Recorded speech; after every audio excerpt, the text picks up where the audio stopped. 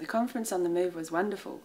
It was a really good opportunity to meet other people who were looking for information and stories about Northern Ontario and, as it turned out, Manitoulin Island, although I wasn't aware of where we were going, so it was a really great surprise to arrive at Manitoulin Island. And the wonderful welcome from everybody, in particular the First Nations people, and I really enjoyed hearing their stories. I think the welcome on the Aboriginal Special Day of Recognition was really wonderful. The lovely way that the elder talked to us and explained the ceremony and the importance of the connection to the spiritual and the land and the stories and the ancestors.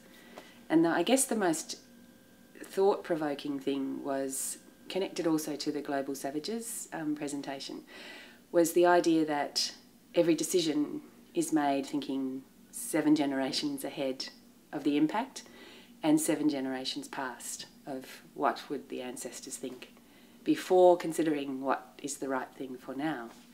And I think if we all made that sort of deliberate attempt to connect ourselves always to the concept of the future and the past, then perhaps our decisions would be different, and perhaps we would have less hurtful, often unwittingly hurtful decisions that are made.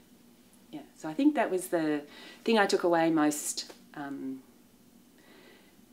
deeply from meeting the First Nations people. And the Global Savages production was extraordinary, particularly because I realised that the people were presenting from their place, and I could have perhaps seen them in Belgium or somewhere else, but we were fortunate to see them within the context of the stories, and I think that made it even more powerful. So it was beautiful. So my experience as a general practitioner is of learning slowly about the local people in the area that I work in the Northern Territory, and also of being a participant in the introduction process for medical students into the context of the Northern Territory. So even though it's not where I'm from, it's a place I've lived for a long time now, and I developed a very strong relationship with a woman from the local area, Aboriginal woman, who together I supported her with what she felt she needed for medical students to understand. So I was able to come to the orientation and debriefing sessions with these students with a medical impression of what the students might need. And she came with the very important introduction and discussion of the cultural components of the medical students' experience.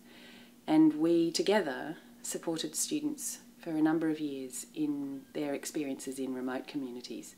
And these communities in Australia are populations of 800, maybe up to 2,000 people. They're often accessible by a small plane or by road by a long time. And they're a very strong experience for medical students who perhaps have grown up in more metropolitan places, and certainly perhaps more monocultural, or not so much monocultural in Australia, but places that are perhaps more international in their experience. And the remote communities are a very different place. People live in extraordinarily difficult circumstances of poverty, of lack of access to simple things like supermarkets and shops, and the impact of the conflict between traditional practices and modern life is very strong. So medical students were often having quite life-changing experiences and required some opportunity to reflect on that. So together, she and I were able to support those students. And that was a very forming experience for me as an educator, to recognise that we need to understand our limitations, and we need to work within our understanding of the context when we're educating. In your view, why is it better for medical students to understand the culture that they are serving in? I think firstly, what I think is that we need an experience that shows us that our assumptions are based on our culture and our experience.